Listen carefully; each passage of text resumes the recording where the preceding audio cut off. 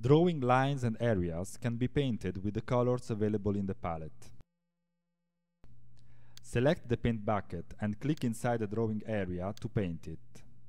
Areas can be painted only if their outline is well defined, that is to say that no gap should be visible along the outline.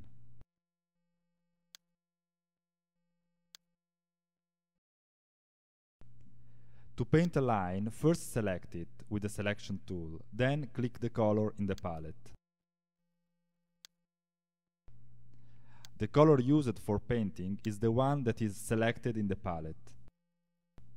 To add a new color, click in the empty section of the palette. Colors can be changed by using the color editor. All changes made in the color palette automatically update the lines and the areas painted with that color. If you paint an area or a line with the wrong color, you can repaint it with the right one.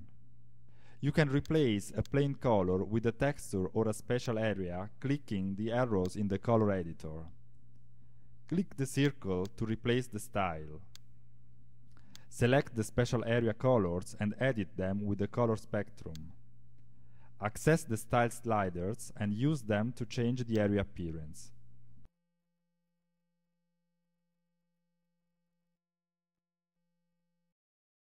Select in the palette the line color you want to change and choose with the arrows a texture, a custom line, or a special line in the color editor.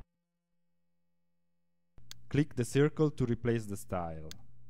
Access the style sliders and use them to change the line appearance.